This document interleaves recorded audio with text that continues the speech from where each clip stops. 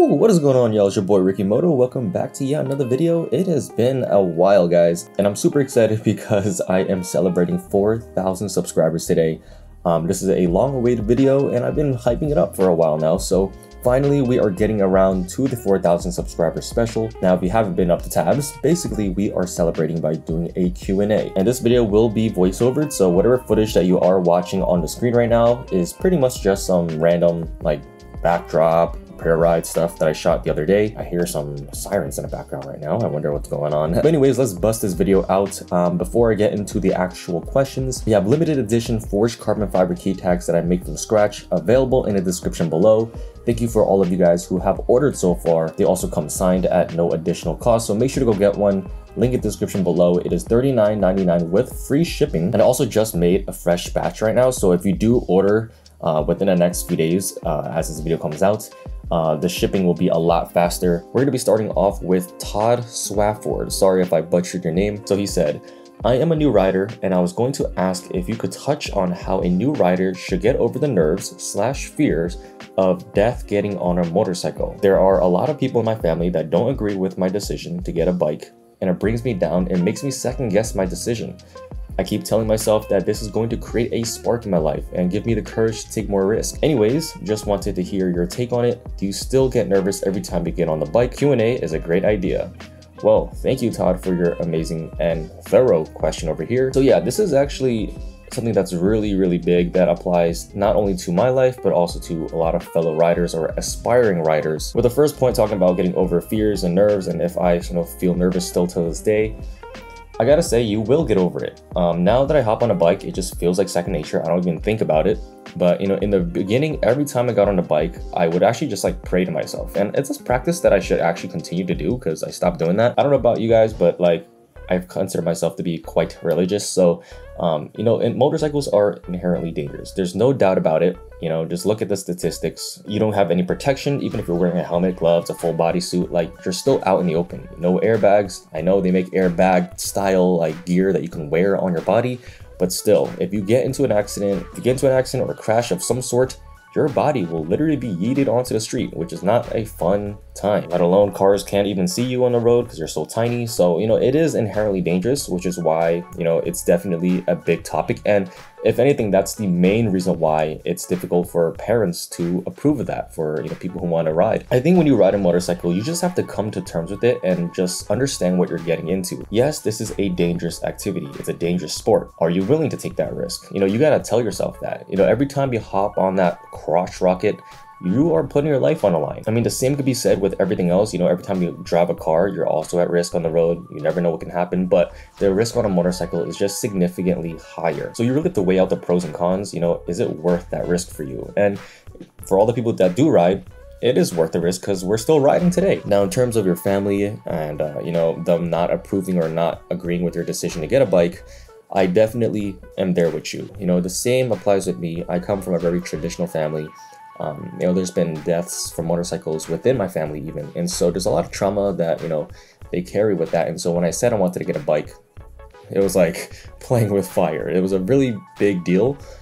And I've been wanting a bike since I was like 16, and I've been pushing them like, hey, let me, do this. But it was only until I was like 21 years old that I finally pulled the trigger on doing it. And even till this day, they're not, happy about that. They don't approve of me riding. And even when I do go on rides, they're still like saying stuff about it, and that's just what comes with it. I think the main thing is just a lack of trust or a lack of communication. I see that your comment mentions that you've expressed how this is, gonna create a spark in your life and even give you courage, and that's great and all, but I think you also have to communicate with the responsibility aspect, right? I don't know exactly what age you're at, but I'm assuming a lot of new riders are in the younger demographic, either late teens, early adulthood. So this is a prime time where you're at your most reckless and your most sort of rebellious stage in life. So that could be another factor as to why there's a lack of trust, and if you're able to handle riding. Are you able to contain yourself and not ride crazy? Are you going to be speeding, cutting up? So if you can kind of communicate that you're going to be responsible, not only when it comes to the physical riding aspect, but even all of the components that come along with it, like the finances, funding the motorcycle on your own, paying for the insurance on your own, doing the maintenance on your own, even, getting the course and the equipment. If you are able to show your responsibility somehow, like if you go to the DMV and schedule an appointment to take your permit test and then sign up for an MSF course and pay for that yourself. That will not only show your dedication to this whole entire thing, but also your responsibility of taking the right steps and even funding this experience on your own. But of course, everyone's life situation is different. I don't know your parents, I don't know your family, how they handle stuff, but all I have to say is that you just have to prove your sort of responsibility, that you're able to handle this, that this is not gonna put your life at risk too much. The next question comes from Huncho Henry. A short little question, where are you from? I am from New York, within the United States of America. Next up, we have Slow VQ300.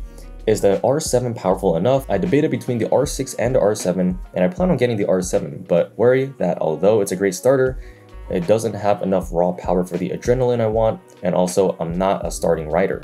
This would be my second bike. Keep up the great content. So this was actually a big topic when I was deciding on getting the R7. For me, the R7 is actually the third bike. You know, it really depends on what you're looking for. Personally, I actually wanted the R6, but it was out of my budget, which is why I opted for the R7. The R7 is probably the closest Yamaha bike that you can get to the R6, not only style-wise, handling-wise, characteristics, design, even performance. Now, the R7 is definitely not going to be as fast as the R6 on the top end. The R6 just pulls like there's no tomorrow, but the R7 is no slack, I gotta say. You know, on paper, even if you look at the specs, the R7 0 to 60 times are equivalent, if not even faster than the R6, just because of its excess torque. Now, when you get to the higher RPMs and the higher speeds, definitely you can feel it bogged down. But you know, I personally really enjoy the R7. Although I wish I would have got the R6, I don't regret getting the R7 because I love the preppiness of it. I'm coming from an R3, and I gotta say, the difference wasn't too big. The R7 is definitely faster than the R3, but it wasn't like night and day, like twice to 3 times faster. It was definitely quicker. I think the R7 is a great street bike. It's fast, it's nimble, it's comfortable to ride. You can easily hit 3 digits within a matter of seconds. You said you're not a starting rider, so what did you ride before that? If you're coming from something like a 300, 400, the R7 is a pretty good jump. It'll feel pretty familiar, but you definitely get a lot more power. The R6 is another ballpark, but I'd say anyone in the market looking for the R7 or even R6, if you have the opportunity to rent another bike or like rent one out, or if you have any friends that have 600s, you know, hop on it, give it a try, see if you like it. You never really know if you're gonna like something unless you try it out. Unfortunately, I can't give a solid answer to this question whether to get an R6 or R7, but I will say the R7 is plenty fast, and I think it's more than enough power for the street. Next question comes from Huncho Henry. Was this a repeat question? Oh yes, this is from the same guy, but a different account. What is the general cost to own an R7? It really varies on your origin, I guess, like where you're buying it from, and it really differs because every dealer will have its own sort of markup.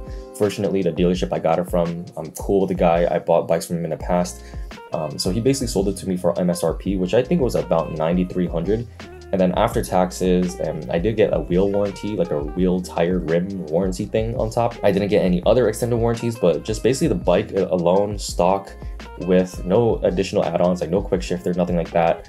It's a 2023 model, brand new with 0 miles on it. It came out to around 12.5K out the door. So those are all the YouTube comments that I selected for this Q&A. We're gonna hop into the Instagram questions real quick. So we have one from Art McKean. Do you miss the R3? Oh boy, I do.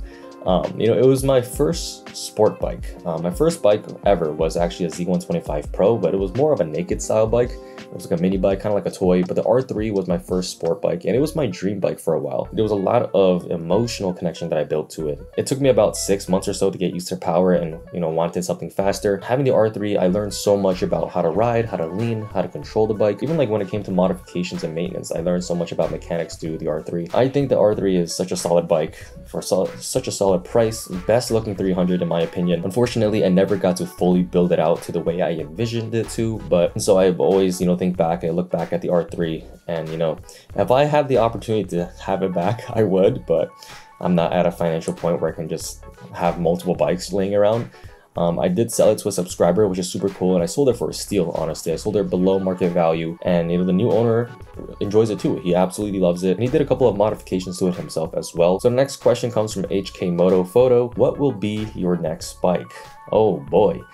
To be honest, I haven't really been thinking about it because I'm pretty content with the R7 for now. I was thinking about potentially, you know, maybe trading the R7 in the future for an R6, but then I thought about it, I'm like, it's not going to be that much of a difference. It's going to be very similar, sort of. If I were to get another bike, I might actually get a cruiser, like a naked bike, like an MT-09 or something, while also keeping the R7.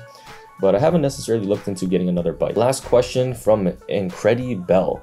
Dream bike? I've always liked Yamaha, and so I guess, you know, the first thing you can say is like, oh, Yamaha R1 or R1M, because that's like the dream Yamaha, right? But honestly, before I even got any bike, my dream bike at the time, when I was first getting into motorcycles in high school, was the CBR 1000RR, specifically the older one, the one that Do It With Dan had. Do It With Dan was actually the one who even got me into motorcycles and motor vlogging and all that stuff, and he had a CBR 1000.